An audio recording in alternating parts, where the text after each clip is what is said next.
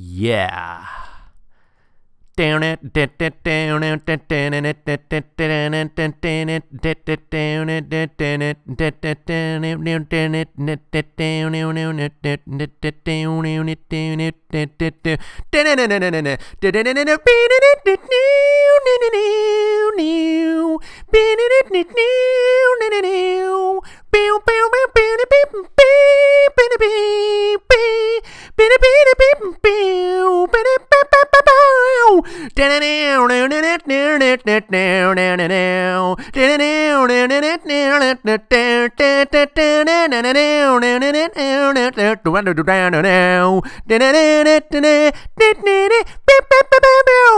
Welcome everyone, that was the Sonic 3 Orchestra, some underwater aquatic level zone music, which is perfectly suitable for this all-encompassing video on the diversity of one of my favorite groups of animals, the sea snakes. Basically, if you take a normal land-living venomous snake and give it the sea punk treatment, a sea snake is what you get.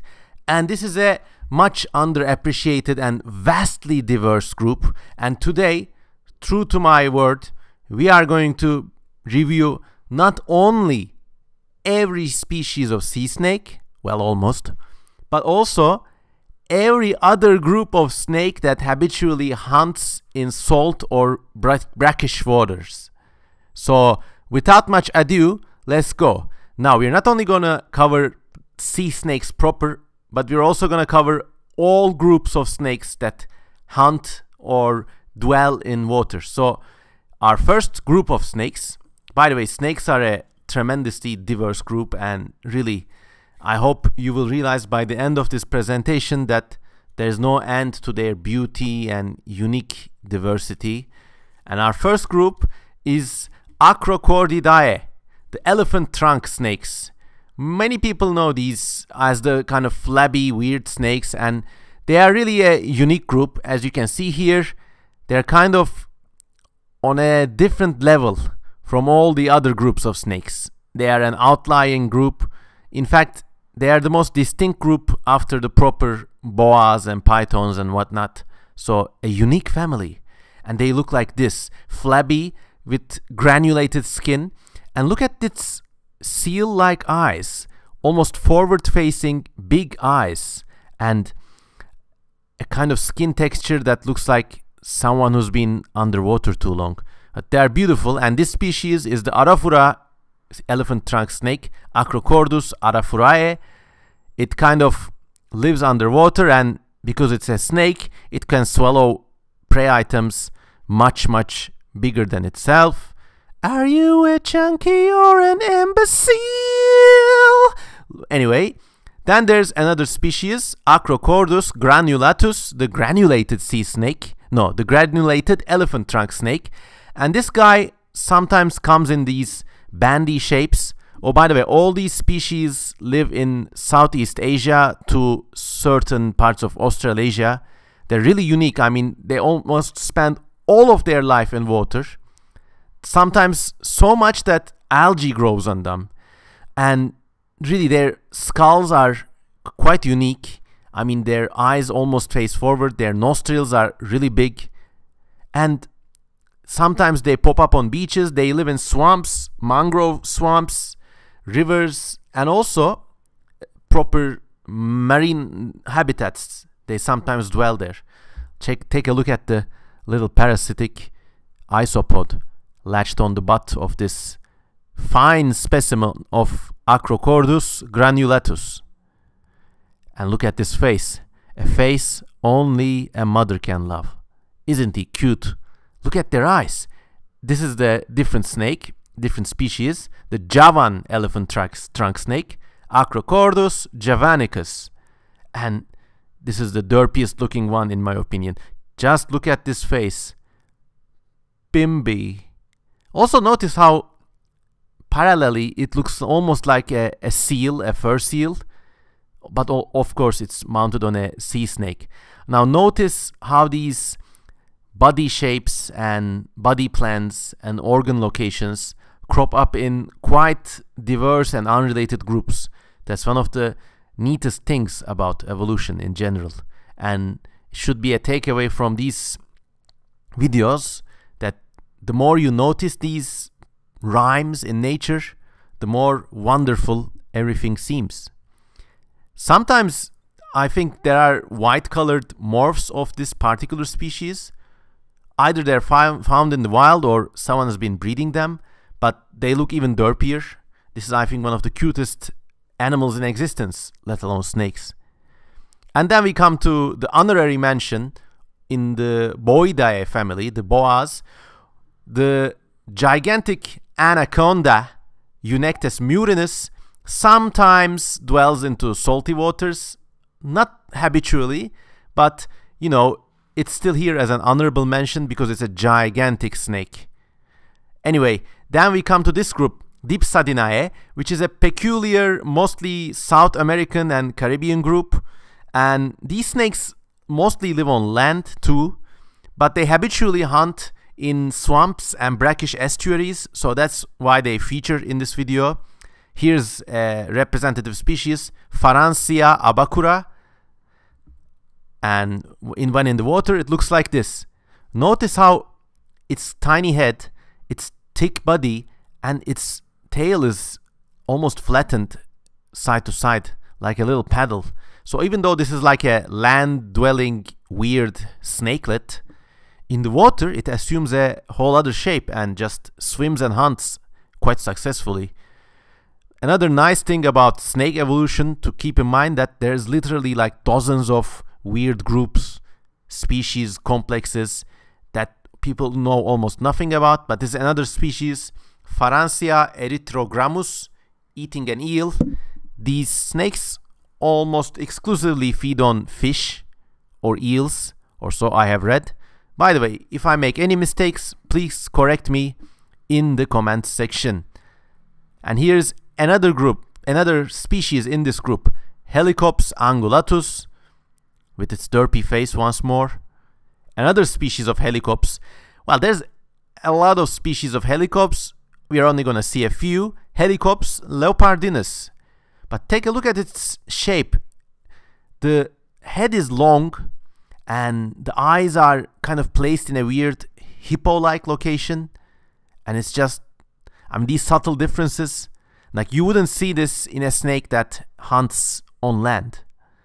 And then there's this species about which not much is known, Pseuderix relictualis, the ring-necked Dipsadinae snake or whatever.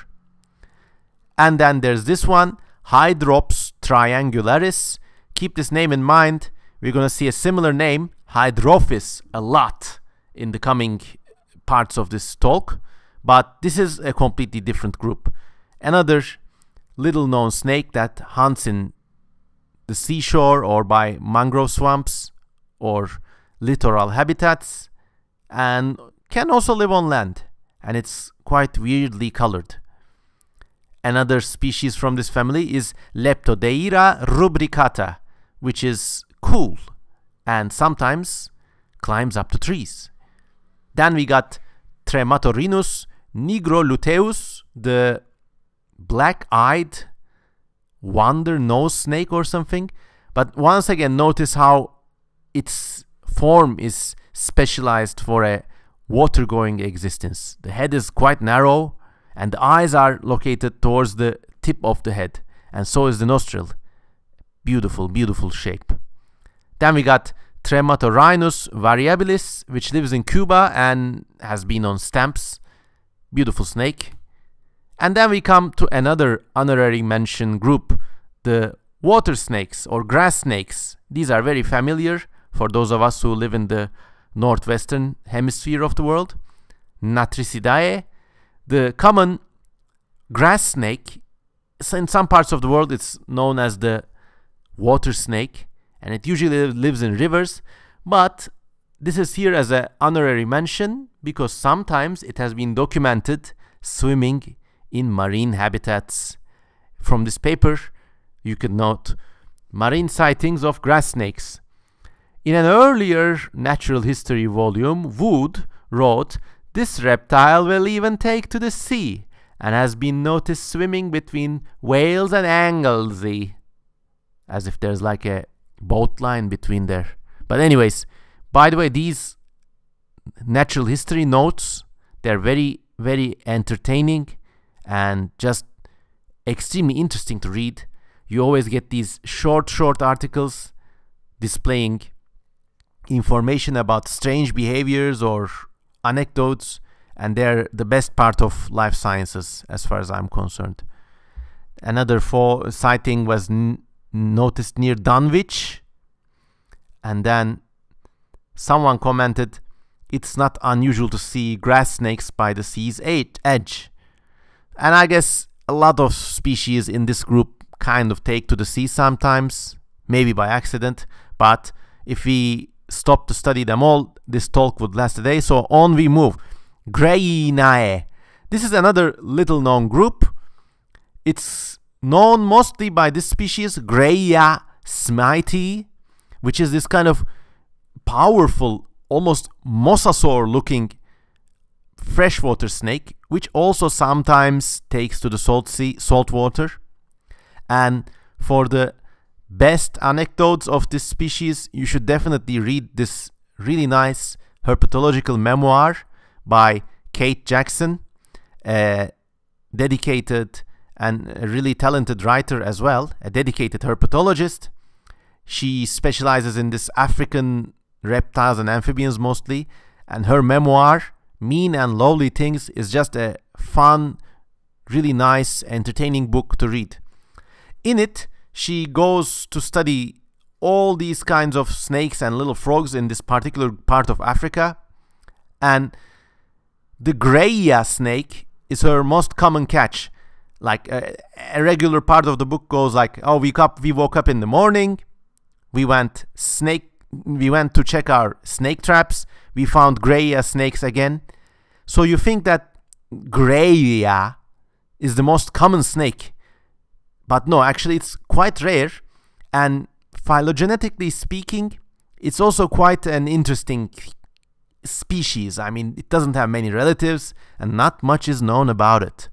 Mean and Lowly Things by Kate Jackson. You should definitely get this book. Kate Jackson, if by any way you are watching this video, I've been a fan of your works. Thank you for writing these books. And on we go. Now this is a nice group, Homalopsidae. So this group is maybe kinda close to the origin of proper sea snakes, but no one really knows. But they're like the most sea snake-like non-sea snake group ever. They live in, once again, Southeast Asia, Papua New Guinea, and parts of Australia. And of course, Australians have a wonderful name for them. To them, Homalopsid snakes are also known as Bockadams. That's B-O-C-K-A-D-A-M. Bockadam. Almost like a weird weapon, as if you're watching this strange war movie. And it's like, Bockadam, sire, 30-pounders. Like some sort of... Anyways. But these are really interesting snakes. I love them so much. Arguably almost more than proper sea snakes, because they got all these weird skulls. Take a look at this face. I mean, if you don't study snakes too often, it might seem like any other snake head or any other reptile head. But notice how the eyes are oriented towards the front and top of the head. The nostrils can, if I'm not mistaken, open and close, and the lips have this really nice deep scales, and the jaws are quite powerful, almost as if like a little crocodile or a mosasaur mounted on a snake's body. This is Bithia hydroides, one of the more common Bockadams. This is another related species, Cerberus australis. It has this wonderful gray and black pattern. And once again, look at its head, look at its face. If you only saw the body, you might say, okay, any other boring snake. But if you look at the head, you see it's really specialized for something. In fact, these snakes have distinct specializations for catching and eating fish in water. Another species, Cerberus rhynchops, it's named after the three-headed dog of Greek mythology, but it's very interesting that this name fell onto a snake. And if goo and vor are your kinks, you might be the human reincarnation of a previous entity that lived as one of these snakes, because all of their life is spent swimming in goo, eating animals as thick as their body, thick, slimy, getting it into their bodies, and they're just a fun bunch. Anyways, Cerberus rhynchops has also been observed jumping, leaping from puddle to puddle in that famous BBC documentary Life in Cold Blood, and it's just an all-around wonderful customer. Another related species, Cerberus schneideri, kind of has a different texture to it, but you can quite see the faces look alike. I'm skipping some species, when I'm discussing really closely related forms, but that's life. Another species, Myrrophis bennetti, Bennett's myr snake or something. Once again, it's got this really nice deep lip and mouth structure. Like, you could really see this head on a hippopotamus-sized animal or like a gigantic marine reptile, but no, it's actually a quite tiny sea-dwelling snake. These guys actually nest on land but go to the sea to hunt. A distinct outlier in this group is Erpeton tentaculatum, the tentacled snake. This snake has 2 tentacles around its nose. Somehow it uses them to sense its prey or something, but no one really knows. They just live like this. They drift around like seaweed, and when a fish passes by, they swing in this amazing speed and just catch it. But just look at them. Enjoy while I take a sip of linden tea. These teas don't buy themselves, everyone. So please, if you like what I'm doing with these videos, consider supporting me on patreon.com. Even $1 of contribution really makes a difference. And another neat species in this group, Cantoria violacea. Okay, this guy, this bacadam, is a specialist on pistol shrimps. Now you may ask, what is a pistol shrimp? Pistol shrimps, you can see one on the upper right hand side, are these shrimps with a weirdly asymmetrical form. And believe it or not, I'm not making a joke here. By somehow exploiting a loophole in the laws of physics, these shrimp can click their claws so fast that they can deliver acoustic shocks and somehow create sparks of light. And this snake, Cantoria violacea, is a specialist predator on pistol shrimps in these mangrove swamps, and I've read, may not be true, that it is attracted to the physics-defying sparks created by the claws of these tiny little shrimp. So it's like, of course, the shrimp is going around just hunting or eating its little prey, or when it's under threat, it snaps its snapping arm. But be careful where you shoot that weapon, because you might just become a target for bacadams. Another species, Miron richardsoni, Richardson's bacadam snake, I guess. Once again, beautiful form, even more beautiful color. Another species,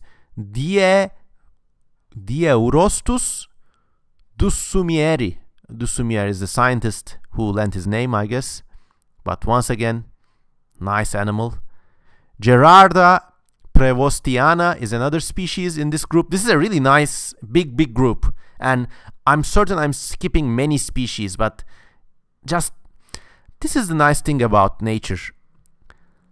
You get all these animals in this strange obscure groups, and they come 5 by 5. I mean, they got all these like distinct specializations and subspecializations. So if you're developing these speculative evolution projects of your own, this is a nice hint to take from Mother Nature. It's almost like nature's verse, that if you got something interesting, repeat it like 15 or 20 times, just subtle variations.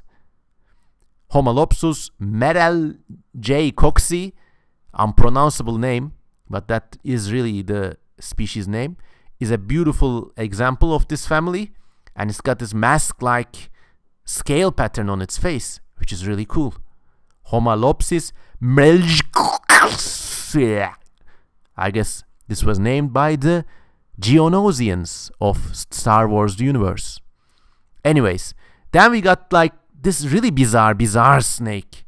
Looks like a fat little crocodile tadpole. The Vietnam Mekong River snake. It's just unbelievable. I have read that this species spends much more of its time in water, so it's like even more aquatic, and it's really short, but the head is really thin. Then it really broadens, almost like a weird miniature hybrid between a plesiosaur and a crocodile. Then you got Pseudoferrania polylepis, another species. And then you got probably the most famous, Fordonia leucobalia. Now this guy is a specialist predator on crabs, and it hunts them with a very distinct and kind of gruesome method. So it just slithers around, you know, and bumps into a crab, because this guy hunts in mangrove swamps, and those are like full of crabs. Now snakes, as we know, cannot properly chew, so they have to swallow their prey in one big gulp. The trouble is, the snakes the crabs this guy eats are quite big, almost bigger than the snake itself. So, by the way, this is another variety of the snake. Apparently their colors are quite variable, but this is like the supersonic variant. I don't know, maybe it collected all the chaos emeralds. Well, it certainly needs to do some sort of superpower, because when it finds a crab, oh, by the way, this guy was named by this amazing scientist, John Edward Gray, who just ascribed names to new species like there was no tomorrow. If you go to Wikipedia, there's like more than 1,000 pages in a category called taxa named by John Edward Gray. And this guy's spiel was just making shit up as he went along. As one researcher quoted, John Edward Gray was well known for inventing many apparently meaningless scientific names. And this particular species, Fordonia, is one of them. When you read about the meanings of its name, Fordonia, it's like, sounds like something but doesn't mean anything. This guy named many species like this. Like, if you study these eponym dictionaries of reptiles or other animals, you get a lot of entries that say no particular meaning, because this guy was out there just giving new names like it was a supermarket checkout counter. God, I wish I lived back then. Oh, the names I would invent. I mean, there would come these snakes and insects and crabs, and I would give them these weird, scary sounding and absolutely meaningless names. I would name them things like Kahidron or Va or Yarramuyeo, things like this. This guy lived a life. The 19th century. Anyway, back to Fordonia, the cool sounding snake with a gruesome feeding method on crabs. Now, this particular snake has some of the thickest and strongest teeth found in any snake. If you study this kind of funny diagram, on the left hand side you could see Fordonia's teeth, which are, like, compared to other species, really thick and stout, like a dirk, like a dagger, because it eats things with an exoskeleton. If you eat things that are soft, you got little needle teeth to kind of catch and hold on to them. Or if you're a generalist, according to this diagram, you eat infinity. Anyways, what Fordonia does is it kind of suddenly grasps claws and pushes them against its body and twists arms and legs off and eats them, and then leaves the rest of the crab still alive, get fucked, to rot by the side of the swamp. Nature is really gruesome this way, and there has been research documenting Fordonia as the one of the few snakes that can eat without swallowing food entirely. It's one of the few snakes that can tear its prey apart. And these are pictures of Fordonia fordoning some hapless crab. It's really sad. I mean, I know nature is cruel, but I really feel sad for the crabs. I mean, to have all your arms and legs torn off one by one by the silly named snake and then just cast aside. But don't worry, sometimes crabs have the upper hand. Here you can see a big crab tearing either it's a Fordonia or a related snake into half. The age-old blood feud between these two ancient clans goes on. And now we come to the main part. We come to the money shot. Elapidae, the big family of extremely venomous snakes, known in the old world from cobras, boomslangs, mambas. These are elapid snakes. And in Australia, hoo boy, these guys go completely wild. They got all sorts of desert living species, forest living species. Like in Australia, these elapid snakes occupy niches normally filled by vipers. So you got these viper-like snakes that are not vipers. The weird thing about elapids is that they have produced many sea-going forms as well. Now we're going to see them all. Now this is a regular elapid snake from Australia. So this is not a sea snake. It's just an example to see what these guys look like. They're like full of venom, really venomous snakes. That's why Australia is kind of dangerous in that respect, I guess. Then you got these other elapids that kind of resemble sea snakes and hunt in swamps. This guy, really beautiful species by the way, Ephalophis grayi or grayae. I've read both names. So it's like similar to these snakes, like from the same lineage, but it's adapted for a swamp dwelling life. And once more, notice how the eyes are kind of moving towards the tip of the head and the top of the head. The nostril is doing this weird thing, and the mouth is deepening while the head is getting longer. You can recall this shape from the Bakadam snakes we saw earlier, which are not related, but they have assumed a similar form. And what's more, these guys also have these paddle-like flat tails. It's really bizarre and beautiful. Now, this guy is an elapid that's not directly related to the two main radiations of elapid sea snakes, but this guy also lives in swamps and sometimes hunts in the sea, to make things more complicated. Now we got two major groups of sea snakes descended from elapid ancestors. The first one, Laticaudinae. These are more closely related to crite snakes, I guess. Let's look at them. This is one of them. Laticauda colubrina, the banded sea crate. Now the cool thing about these guys, they look like completely adapted for a life under the waves, but they can also dwell on land because the scales they have beneath their body are flat, so they can still move about on land. Now you don't get that in the other group of sea snakes we're gonna look at. Oh, by the way, this guy, Laticauda colubrina, the sea crate, is known from this amazing incident. Now this is native to basically the Western Pacific Ocean, but somehow in 1993 it was reported from a Greek island in the Mediterranean.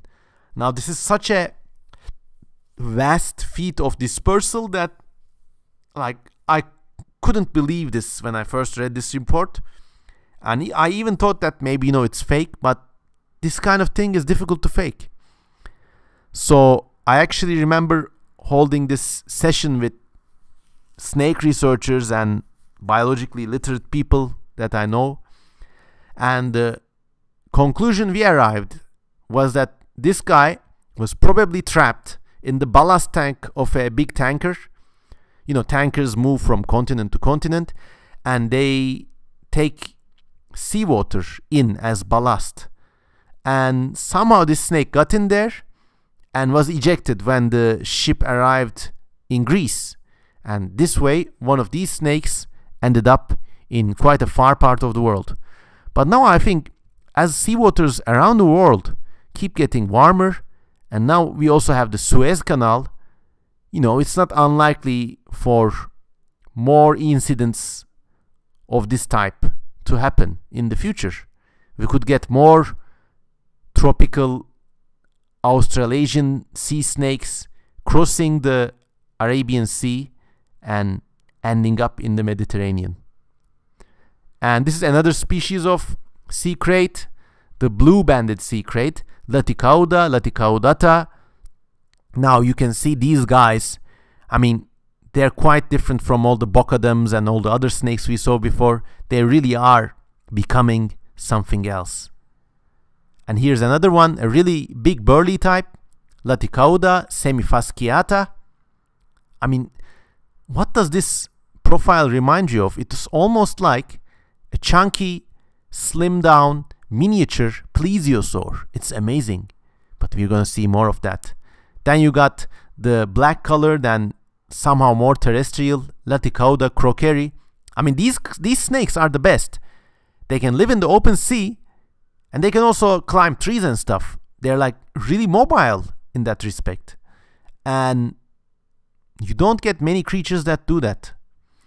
And then we come to the real group, the royal, real group of sea snakes.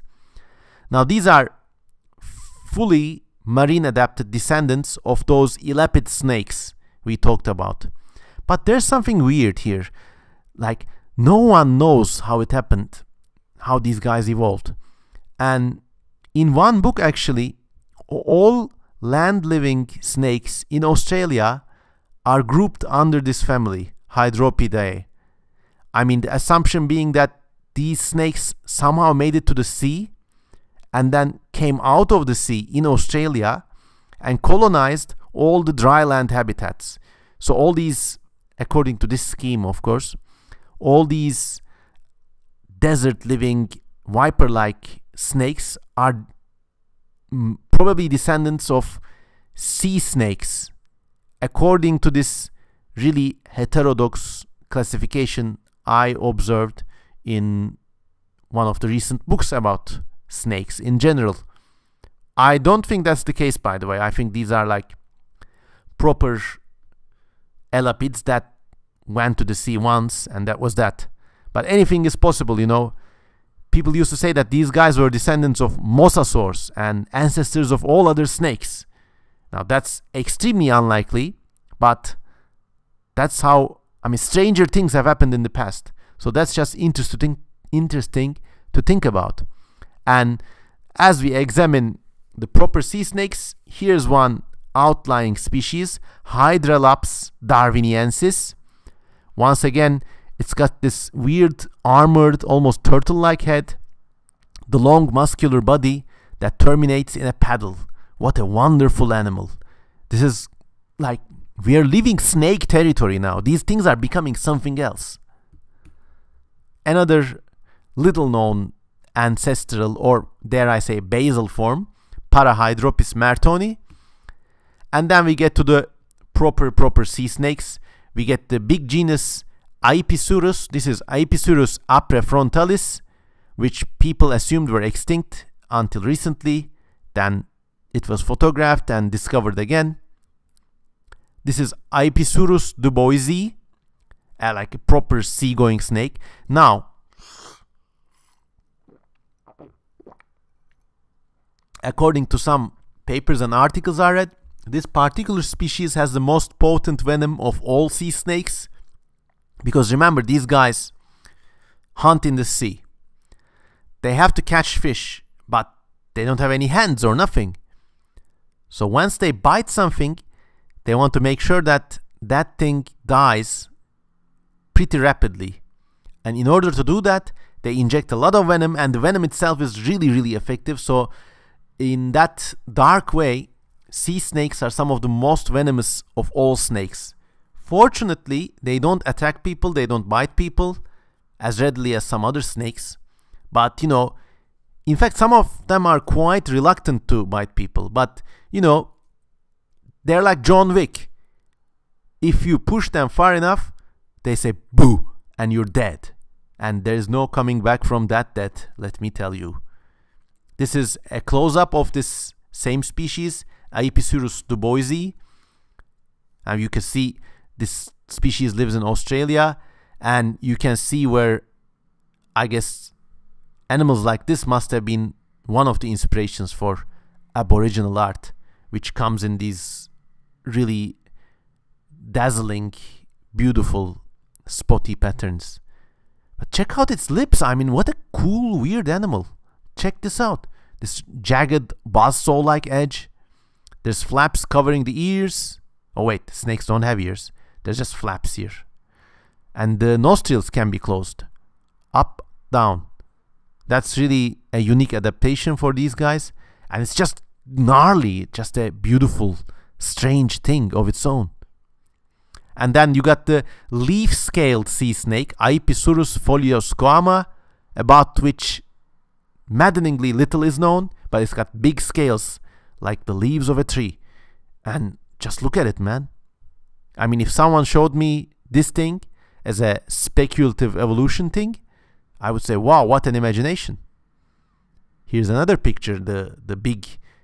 I guess the scales deter the attachment of barnacles or other marine parasites, because a lot of times sea snakes are found with like scary loads of parasitic barnacles or copepods attached to their heads, and maybe the big scales deter them, I don't know.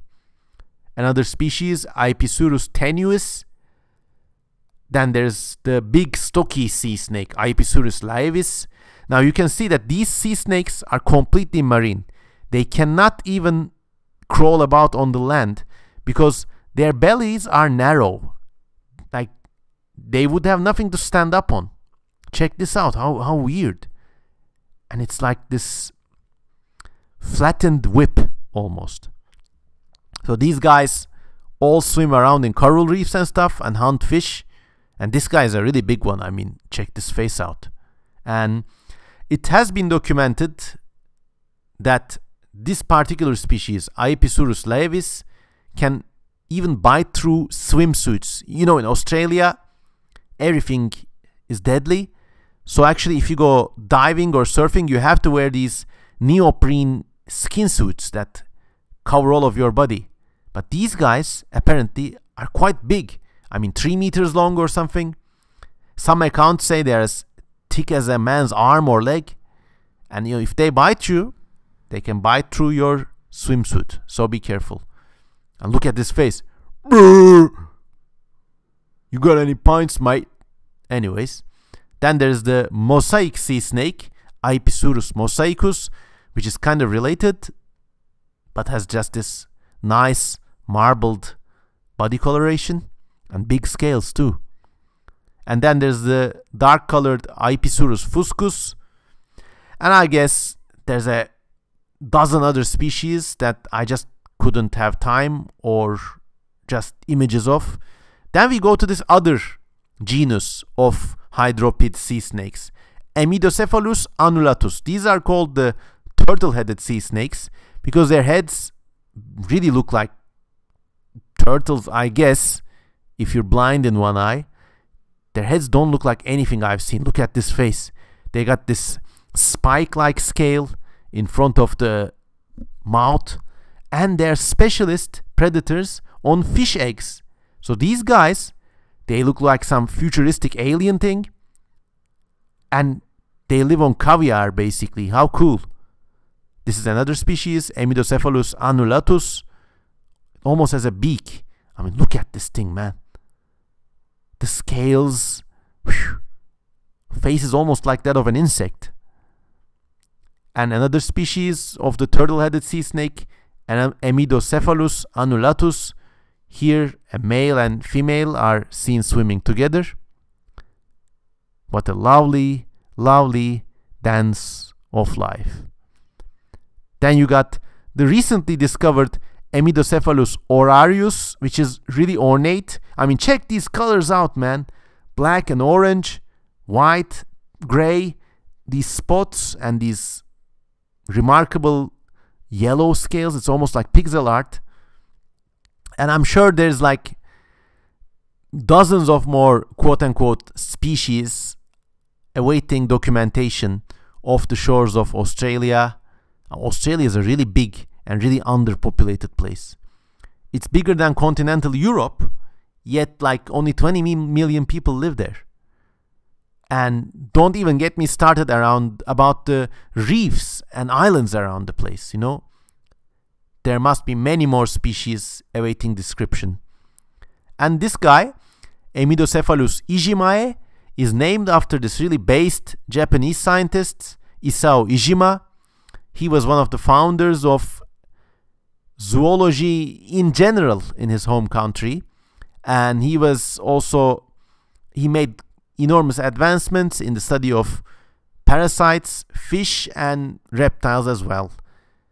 And here the quote says, Professor Ijima devoted himself to the education of those pioneering young students in the early days of zoology in Japan. He wrote a manual of zoology in Japanese, one of his masterpieces. In it, we can clearly recognize the great contribution made to the advancement of zoology in his country. So, respect once more to Ijima-san. Also, if you're interested in nature in any kind or form, make sure to study the lives of people who describe these animals, you know, because new species don't pop up of their own. But there's usually some very eccentric, very talented, highly intelligent, and unique individuals behind each species, family, group, or evolutionary classification. Now we get to the big group. In this family, Hydropidae or Hydropinae, in this group, there's this one mega genus that contains a lot of species, and they're all bizarre in their own right. Now, until recently, these were grouped under 5 or 6 different genuses, but someone did a study and now they're all united under Hydropis. And Hydropis just has so many species, and we're gonna see a lot of them, but there's almost like 50 or something more. And I guess that's just the way herpetology rolls in these days, because every decade something gets revised, either new genera are split or grouped together. I guess this is what happens when you have people studying these groups of animals as a career. How are you going to advance your career? You cannot always discover new species. So what you do is you go back to previous classifications, lump or split species, or do some genetic analysis. I don't know. But, I mean, it's a common knowledge in herpetology, not just with sea snakes, but with anything like toads or geckos, whatever. Like, go to sleep for 5 years, come back, and you will never recognize a species again. And this happens so many times. But anyways, this guy used to be known as Astrotia stokesii, Stokes' sea snake. We now know it as Hydrophis stokesii, and it's a big, powerful, burly predator on active fish. This is what it looks like in real life. And you can see it's almost like a mosasaur that washed ashore. And then you can see it's also plagued by these barnacles and parasites. Maybe that's why some sea snake species have these gnarly feather-like or like buzzsaw-like scales. So the thing with Hydrophis in general, that they come in 2 forms. You got the big head snakes like this guy, or you got the gimbal head snakes, which have like, I mean, check this out. It almost looks like a little plesiosaur. The body is really thick, but suddenly the front part is really thin and like string-like. These are specialist predators of burrowing eels. What happens was, people used to think that the gimbal-headed ones are one group and the big chunky-headed ones are one group, but of course that's not the case. Apparently, gimbal and chunky heads evolved more than once in different clusters of these things, so it's now just a mess. Now, if you know anything about prehistoric marine reptiles, you would also know that the same thing is the case with plesiosaurs and pliosaurs. They used to think that the big-headed marine reptiles and, long-necked marine reptiles were two separate things. But now people know that there's big-headed ones in gimbal-headed groups and gimbal-headed ones in big-headed groups, and it's all just a big mess. But that's nature for you. Continuing with Hydrophis stokesii, Stokes' sea snake, you can see that this is like a powerful, like it's like a fish almost, or a mosasaur. What a beautiful, beautiful animal. Then you got this Hydrophis major, used to be Disteria, that this is like an intermediary form. You see most of its body is chunky, but the head is kind of slimmer. So that's interesting. That's what it looks like. Look at its jaws. Brrr. And a cool thing about these snakes is that, let's see, there is an article in which grandmothers living in, if I'm not mistaken, a Pacific island were requested to help with collecting sea snakes. Okay, so these grandmas were really like knowledgeable and they knew their way around the sea. So they were far more efficient in collecting these sea snakes. And the article says, as soon as the grandmothers got to work, we realized that we had massively underestimated the abundance of greater sea snakes in the bay. Photographs taken by the grandmas and one of us identified more than 140 sea snakes over a 25-month period. So, these snakes are far more abundant than we think, probably. Now, this is another species, Hydrophis schistosus, used to be Anhydrina, but again, another big head form. This is what it looks like. And then we got Hydrophis zweifeli, also used to be known as Anhydrina. Now, this guy really has a goofy face. I guess all Hydrophis species kind of do have a goofy face, but this guy has its goofy face in a really pronounced form. You see there's this weird cleft, and people say this is used to allow it to efficiently capture spiny fish so the spikes don't hurt the snake or something. Or maybe it's just to help its tongue move in and out faster, or maybe it's both, I don't know. But certainly I know this: are you a Gimby or an imbecile? I know you are both Gimby imbecile. Anyways, then we got the beautifully colored Hydrophis caerulescens. I guess it's a rule that when you have a sea snake, you must also have this kind of brightly colored version of the same thing. And then there is Hydrophis cyanocinctus.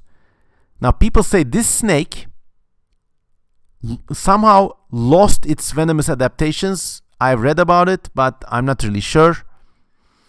This species is also known for a peculiar adaptation.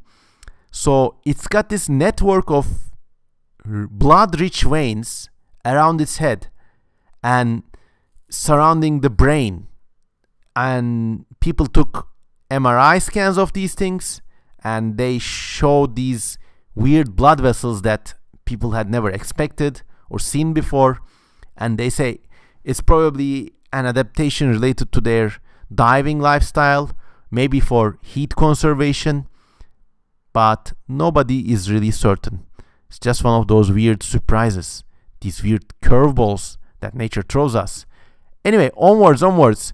Then there's Hydrophis zebulkovi with a distinctly giraffe-like pattern, and the Gimbi narrowhead, another eel predator, I guess. Then there's Hydrophis donaldi, which is kind of more like a intermediate medium tick form, but this guy has almost armor-like scales, almost like chain mail. Check this out.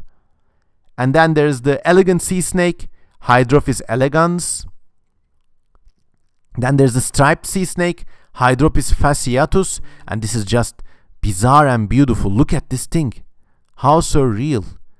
If someone showed this to me as a drawing, I would say, I guess you draw your snake wrong. Its body is almost 5 times thicker than its foreparts.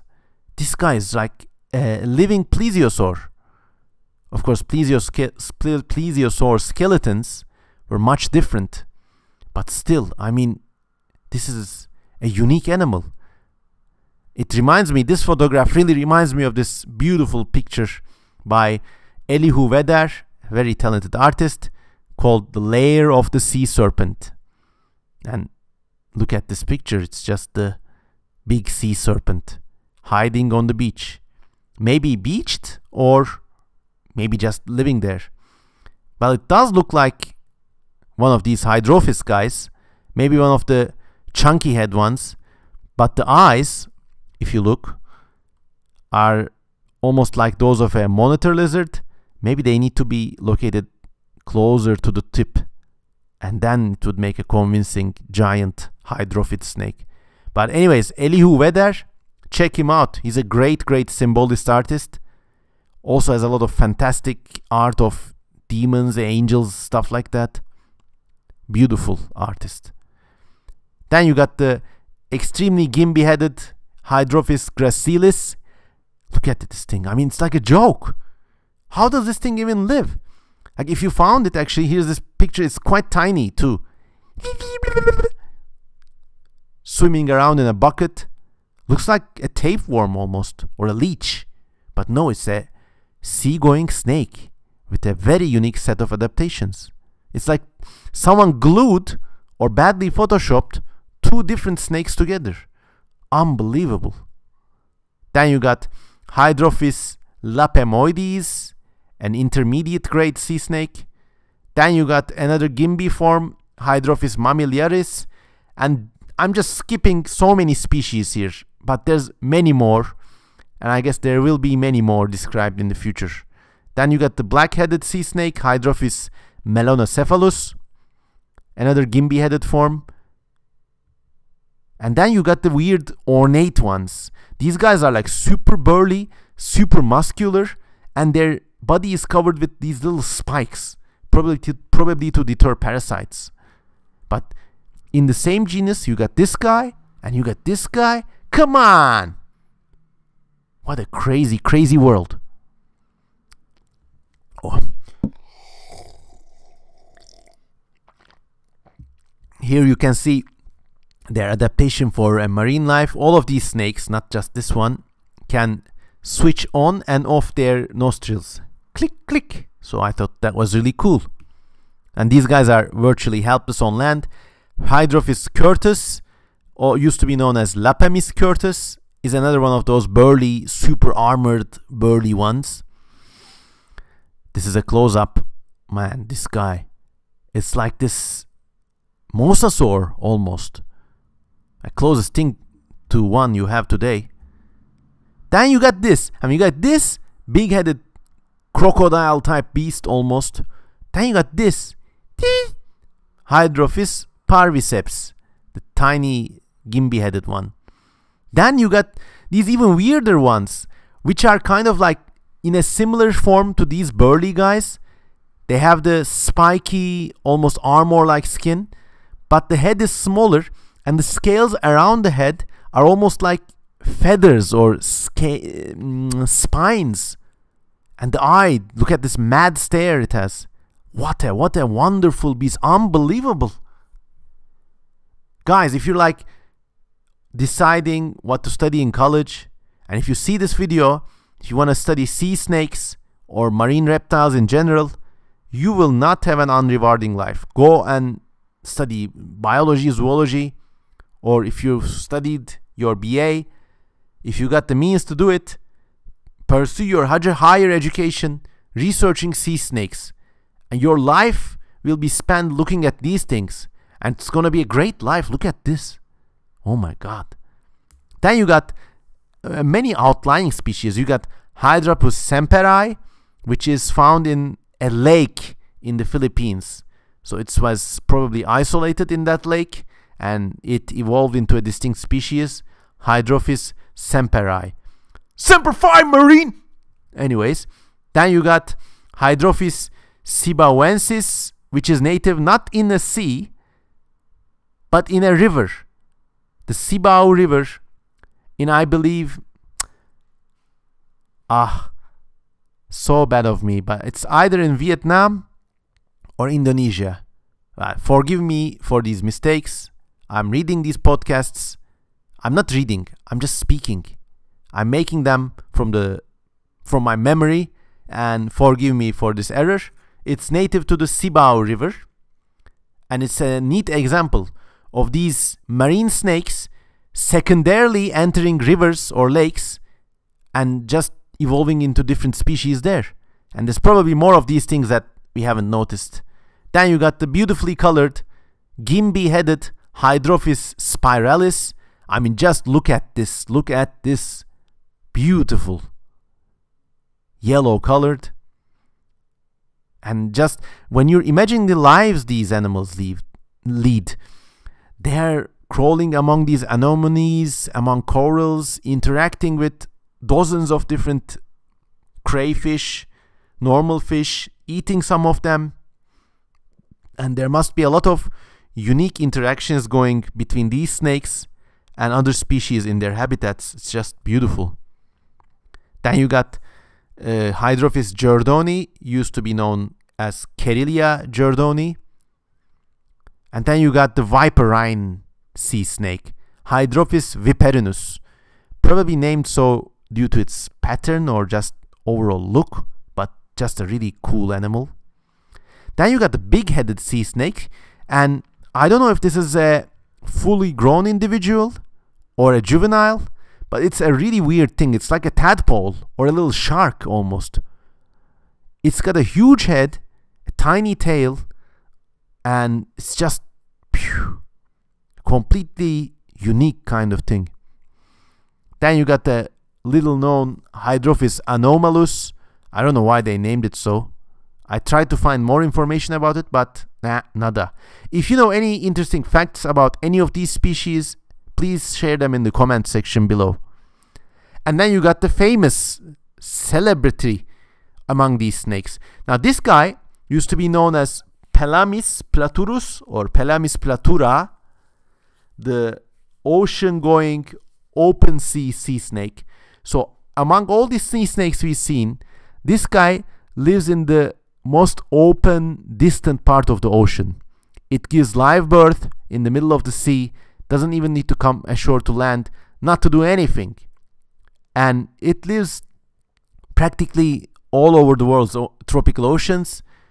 Some are known from Cuba, some are known from the seas around Australia or South America or South Africa, everywhere generally.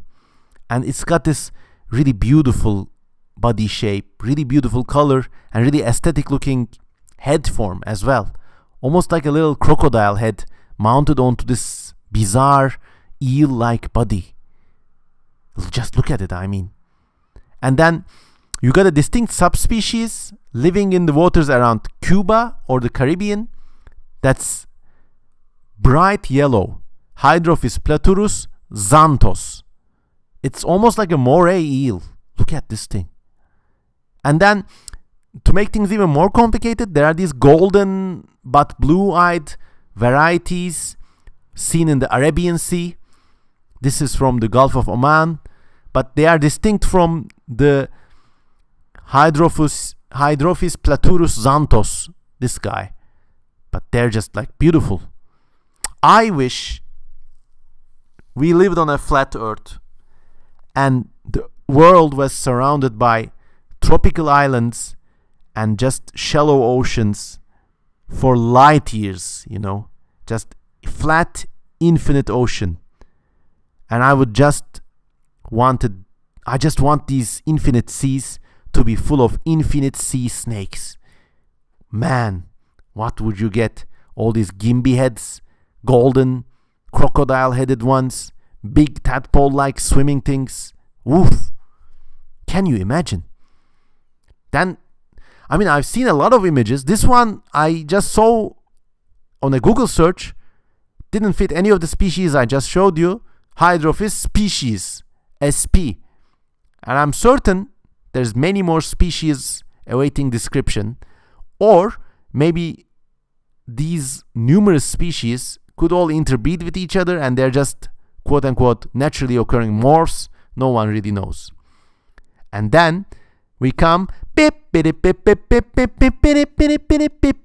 fossil species. Ah, you didn't think I was gonna let you go that easy, did you? So from the end of the age of dinosaurs onwards, you got fossils of snakes occurring in marine deposits, but these are almost certainly not related to the sea snakes we have today. They were independently evolved seagoing snakes. This is one of them, Eupodophis, kind of like a middle-sized snake kind of thing. You got Pachyopis with the thick bones. Tick, tick, tick, tick, tick. Here depicted on the beautiful stamp from Yugoslavia, a country cruelly and wantonly destroyed, tacitly allowed to destroy itself by Europe so that it wouldn't compete with the EU. You know, pucks onto all of your houses. Anyways, then you got Pachyrhachis, another very early form that's known from marine deposits, and maybe it had little legs. I don't know, what's this thing? Anyways, and then you got Archaeopis, another just strange seagoing snake kind of thing. I'm sure that this story we saw with the hydrophids and all those other families of bacadems and sea kraits and all those must have been repeated like dozens of times in the history of snake evolution. And before snakes existed, I'm certain there were other legless lizard-like things that occupied sea snake-like niches. Then you got these giant forms, like these are known only from backbone bits, but they're enough to indicate that there were some really big snakes swimming about the seas of the ancient world. This is one of them, Pterosphenus. Then you got Paleophis, known from these chunky fossil vertebra found in marine deposits. And in real life, people expect maybe it looked like this. Boo! Take a look at this guy. Now, I would really like to see it alive. If it was this big, maybe it didn't actually need to look like these sea snakes we have today. Maybe it looked like this giant legless mosasaur. Or maybe when it got this big, maybe its tail fin had this kind of crescent-like form. Who knows? Who knows? Then, as a final, as we approach the end of our presentation, we have cryptids. Now, there's a lot of sea serpents, but one of them was even scientifically described in a sort of way. Scoliophis, the Gloucester sea serpent of North America, seen between 1817 and 1819. And there's just a cottage industry devoted to studying reports of this creature. Like people saw these great big snakes, or they thought they saw snakes. Maybe they were seeing whale erections, I don't know. And now, a little bit later, someone caught this snake and described it. Report of a committee of the Linnean Society of New England relative to a large marine animal supposed to be a serpent seen near Cape Ann, Massachusetts in August 1817. So you got all these sightings, and then someone described this snake from a strange specimen, but it turned out it was actually I guess it was a fake, but it was this regularly occurring snake with a backbone disorder, or they said. I don't know.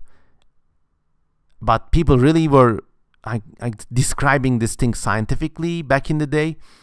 Scolopes atlanticus killed on the seashore near Boston in 1870, and at that time supposed to be the young of the sea serpent. But then it turned out to be just a regular snake with deformations that were probably man-made. I guess it was the Americans' way. Remember, this is 1817, yes. And this was the Americans' way of maybe justifying these sightings with the discovery of a new species. So maybe, you know, they could compete in the international arena with this impressive new discovery. I don't know. But, I mean, there are lots of anecdotes and accounts of this great sea serpent. Here, you can see someone's rowing and shooting at this serpent with a musket.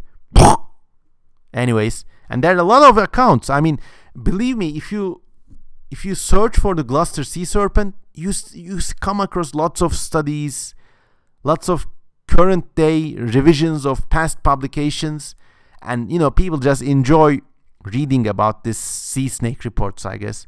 I mean, who wouldn't? Look at that.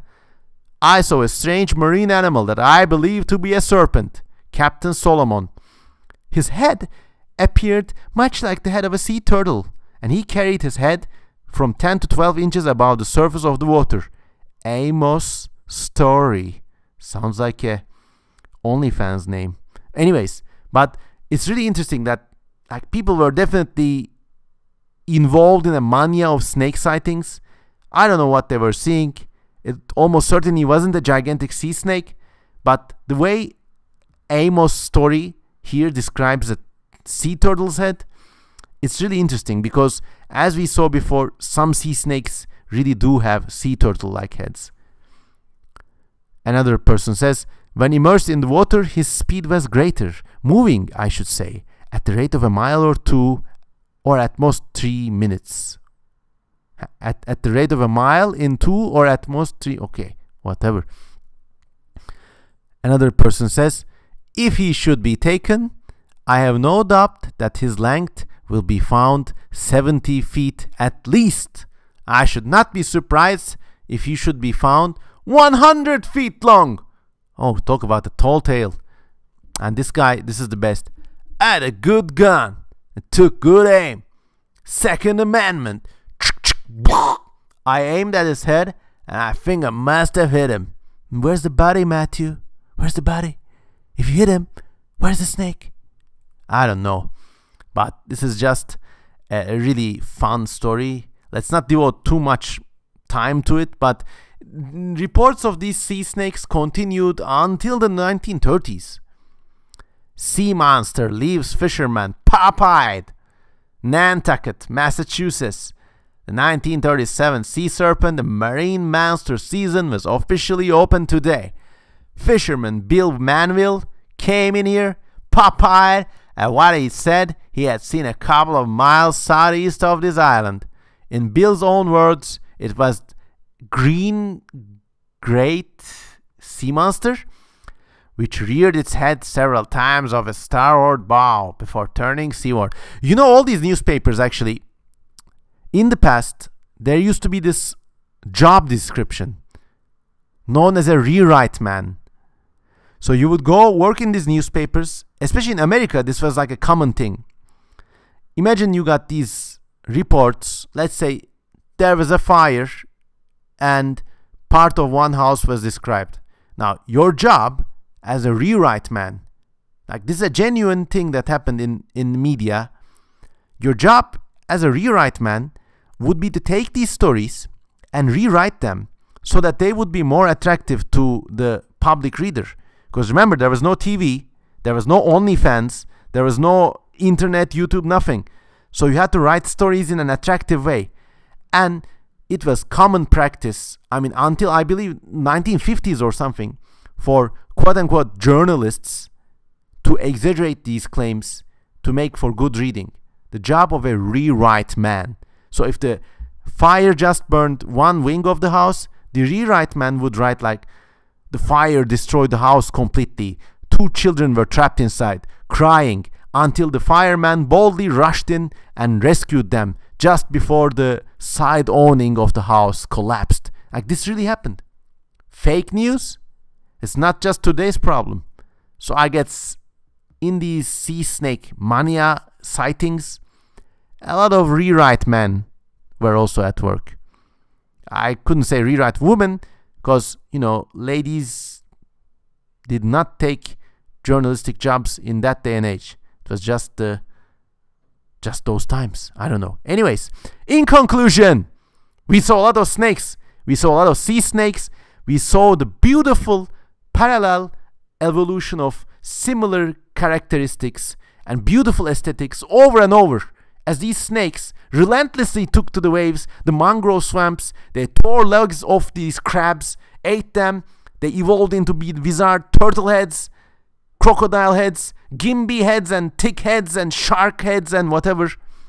And it's just beautiful. And that's just one part of snake diversity. Look, these all 4 images, they're different groups of snakes, each as unique and distinct and with as deep histories and evolutionary backgrounds as those sea snakes we just observed. So, congratulations, congratulations, congratulations, congratulations. You have managed to listen to my rambling for almost an hour, but you've also seen this one beautiful fact. Snakes are poetry, evolution is poetry. The more you study these things, the more details emerge, and the more beautiful and engrossing it is. I mean, for me, when I was a kid, and when I read my first books about the evolution of snakes or lizards, whatever, the more I studied these minute details that made these animals unique. The positioning of the eyes, the shapes of the eyes, the sizes of the eyes, the shape of the face, the skull, how they made their unique ways of life possible. The more I studied these, the rush I got it from was immense. And, it's really something I felt I could devote my life to studying. So, if you're watching this podcast right now, in the year of our Lord, 2022, and if you're a student, if you're as impressed as I was, consider pursuing a career, studying herpetology or any other group of animals. It's really like the more you look into things, you say, snake, a head and a long body, that's it. It's not it. Snakes are unbelievably diverse. Unbelievable. And the same goes for lizards, same goes for beetles, same goes for moths, same goes for any animal or any plant. Snakes are poetry, evolution is poetry. And that's it, everyone. Thanks for watching. Now, I took all this time to research these snakes, make this presentation, record it. So in exchange, if you were as moved by my talk as you were, please consider donating to me on patreon.com. If everything went alright, actually, my Patreon supporters saw this video a couple of days before the rest of you common folk. But if you join on Patreon, you can find many more free stuff. Heck, I'm gonna post this PowerPoint presentation on Patreon. If you support me on Patreon, you can download it and make the same presentation to your friends or someone you like to impress. Man, if you download this PowerPoint and show it to your loved one and just narrate it as I used to, and then if you sing the Sonic the Hedgehog Aquatic Ruin Zone song, that person will go down on you that very second. You will be in love forever. You will have 22 children. I don't know. But that's the effect my PowerPoints have. Screw Netflix. Go. You want to have CM Kozeman and chill? You want to have snakes and chill? That's the way to go. Support me on Patreon and you can download this PowerPoint and see future projects before the rest of the general population. Anyways, I hope you had a good time. Snakes are cool. Life is beautiful. I love you. Goodbye.